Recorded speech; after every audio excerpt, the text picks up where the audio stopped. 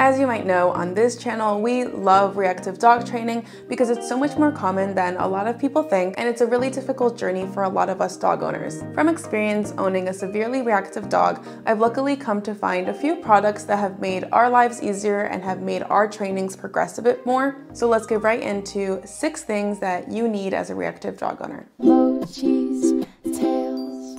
The first thing that really helped and improved my life as a reactive dog owner is a long leash, and it also improved my reactive dog's life by tenfold. With a reactive dog, letting your dog off leash can not only be a little bit scary for us, but it can also be a liability in some cases that your dog is also aggressive. So by getting a long leash, you can let your reactive dog enjoy all the freedoms of being off leash while still having a little bit of insurance and eliminating the risk. And also, you can also follow the leash laws that exist. Of course, reactive and aggressive are not synonyms. So your dog might be amazing off leash and not reactive at all when they're not on a leash, because leash reactivity is also a big problem. But in most cases, a lot of reactive dogs also chase things and bark. So long leashes can often be a must unless you're in the middle of nowhere. So a long leash is one of my favorites. The second thing I think all reactive dog owners need is a sturdy harness and a leash. As returning viewers probably know, I'm a big fan of harnesses for all dogs, but especially reactive dogs. When a dog, has a lot of reactive emotions and lunges really hard, a collar can cause a lot more damage than a harness can. So a sturdy harness is a must for me. And going off that, a leash as equally sturdy is just as important. And I found that leashes with a little bit more,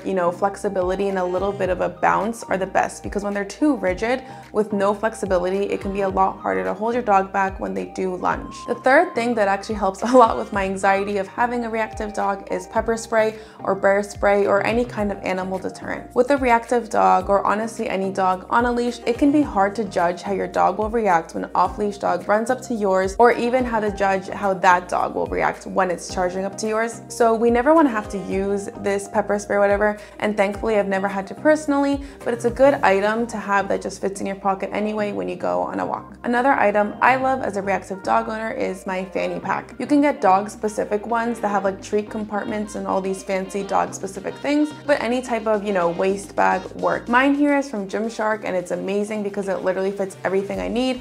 For reactive dogs, it's important to have high value rewards always, whether that be treats or toys, as well as, the pepper spray I just said, your phone, even a muzzle if you choose, whatever. So having a bag that can carry all that goes a long way. Fifthly, I love a squeeze tube. Things like peanut butter or liver paste are often a dog's ultimate high value reward, which we all know as reactive dog owners is probably one of the most important things to always have on you, especially when you're training. So having squeeze tubes at home lets you pack your own liquid rewards. When Mochi and I do our counter conditioning training, I like to switch up the rewards to keep it fun between like meat, cheese, peanut butter. So I love putting Mochi's favorite peanut butter in a squeeze tube and carrying it on her training and walks. 6, a muzzle is an important item for many reactive dogs. Again, we all know that reactive dogs are not all aggressive, but a lot of them are reactive and aggressive, and a lot of them are also defensive. So if they feel in a fight or flight situation, a lot of reactive dogs choose fight even though they wouldn't, necessarily be conditioned as aggressive. So having a muzzle is really helpful, because just in case your dog does get